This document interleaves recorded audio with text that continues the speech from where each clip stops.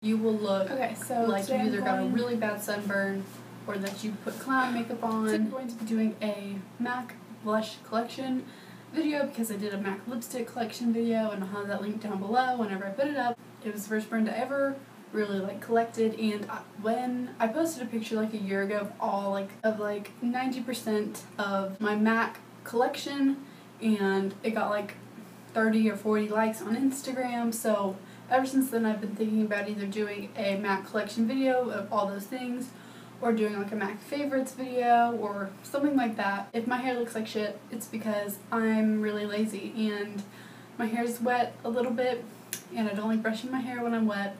So yeah, that's my excuse for not brushing my hair. So I'm gonna get started again, like I said, and I'm gonna start with the limited edition packaging blushes that I have because that's what I have the most of. The first one is the only one that's like in this big obnoxious packaging. I honestly think this packaging is ugly. Like, if you like this packaging, I'm sorry, but I just think it's ugly. That's what it looks like. I don't remember the name of this collection. I only got this blush from this collection. And when you open the blush, it's an ombre blush. It's pink at the top and purple at the bottom. And this is like a really cool blush to me because I don't have any ombre blushes and my favorite color is purple, so that's the main reason why I got it. And because I like more of the pinky everyday blushes. The next one is from the Christmas collection. A lot of these I don't remember the names to because I've had them forever. But it has like the glitter embossed in the packaging. And it's called Sweet Sentiment, and it's a mineralized blush. That's all it says. This one just says ombre blush, and it's like a purpley, it's like a mauvey pink color.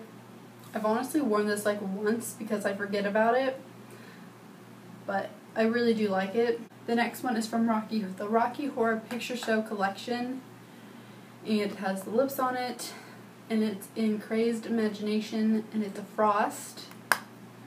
And this looks like a bronzer. Like, if you were just to look at it, it looks like a bronzer. It's a very deep color.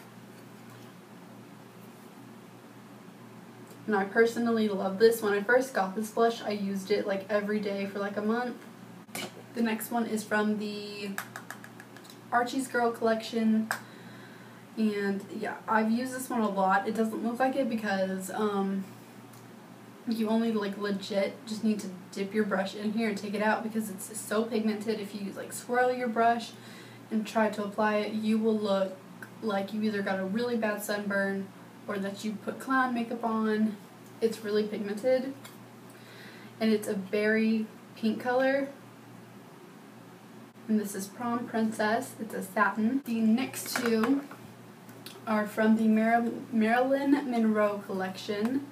I got both of the blushes. I believe there were only two in this collection. And the first one is the Perfect Cheek, and it's a matte. And this is more of a nudie blush. I don't really like these because I feel like nude blushes on me don't really show up, and I'm really pale, so I like pink so I can, pack that color on. But yeah, this is more of like a, I guess, more natural blush. Legendary. How many times can I say that? And it's a satin as well, and this is more of an orangey peach, like an orangey nude color, which are not my thing, but I actually like this one better than the other one. And the next one is from the Hey Sailor collection, and it's Fleek Fast, and it's also a satin. That's what the packaging is, just stripes. And this is more of like a darker everyday blush. I don't really know how to describe colors. Like, that's like the color. And the last one I have is from the MAC Wash and Dry one. And it's similar to the one I just showed you, but it's pinker. And this is Hypness, and it's a frost. Okay, follow my phone. In limited edition packaging, but they are limited edition. So I'm going to show those first. These two are the cream blushes I have, and as you can see, they're like complete opposites. And I think these are limited edition. I'm not sure. I don't ever buy cream blushes, but obviously except these. The first one's in Florida, and it just says Cream Blend Blush. And again, this is one that you don't need a lot on your brush when you use it because it's pigmented like a mother. I used to wear this every day. When I wore it, I thought I was the. And this one is more like a bronzer, like, not a bronzer, but like a deeper color for like a deeper skin tone or someone who's tan. I don't really think it works well with my complexion, but apparently I liked it enough to wear it a million times and to leave this ugly like imprint on the blush.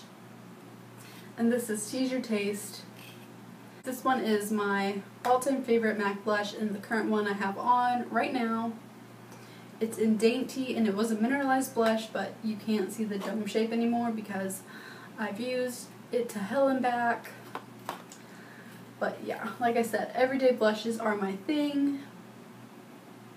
I like pinky blushes and dark pinky blushes, if that makes sense. And that one's Dainty. I don't know if I said that, probably did.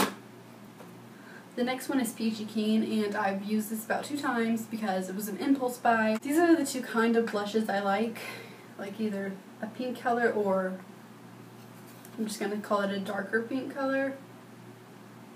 And Peachy Keen is a sheer tone. And the last one I have is Pinch Me, which was the first blush I ever got from MAC.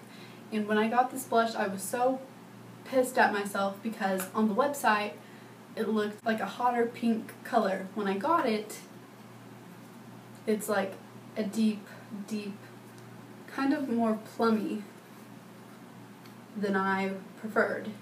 Like this could be like, if it wasn't so like purple, it could be like a bronzer. I think this is like the powder version of Tease Your Taste. Like they're so similar to me.